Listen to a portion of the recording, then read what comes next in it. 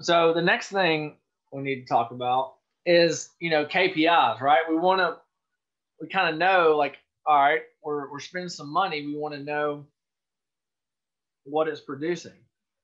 So I mean, there's a few ways to do this, but as they're saying, what gets measured, well, gets managed, right, or gets done.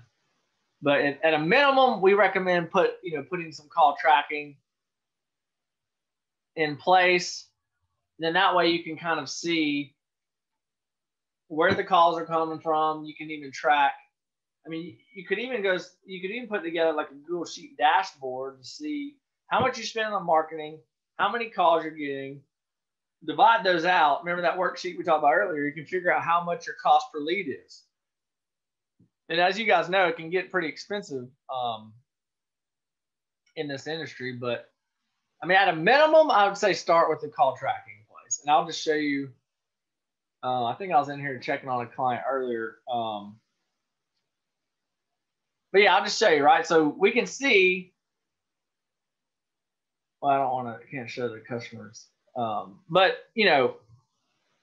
so we can see here they've gotten 124 calls, including today, so the past 30 days, right? So not too bad in the restoration world. I mean, that's you'll be easy 7 figures plus.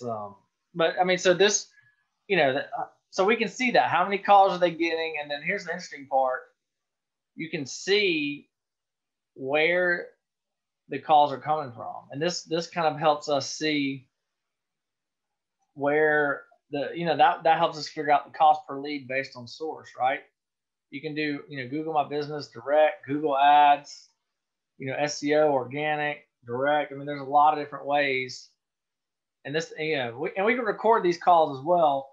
That way, like I talked about the conversion aspect, we'll check in on these, because I mean, I've heard people almost blow calls before, and it's I mean, these are big jobs. It's what your people say once they get those leads are, is extremely important. So if you have call tracking in place, not only can you monitor where the leads are coming from, but you can listen to the call recordings to make sure you and/or your sales team are handling the calls appropriately for converting, at the best. I mean, because some people we see that they just talk too much. They start.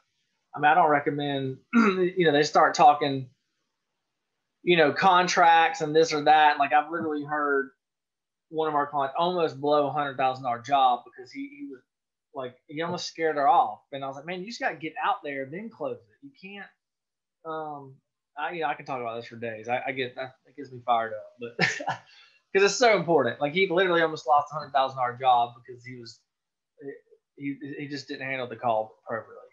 So that's why I recommend putting call tracking in place. That way you can keep a pulse on everything. Hope you got value out of that video. If you're looking for more ideas and strategies for better ways to market your water, mold, or fire damage restoration business online, you can go to restorationmarketinggroup.com, and there we have a free checklist you can download. It's called the Ultimate Online Marketing Guide for Damage Restoration Contractors.